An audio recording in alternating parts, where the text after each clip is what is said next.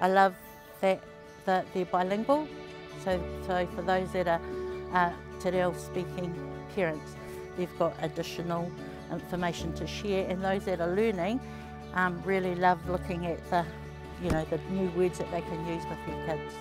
I take them in with whānau and go over them, like trying to address things that they've brought up that are of interest for them at the time. And I also leave the books, because the books are a gift too, but a lot of them prefer to go through the book and then revisit it, possibly with their partners or on their own at some stage. I love using things that they have in the home, like for her age she can use a milk bottle for the posting and pegs, so you don't always have to get expensive toys.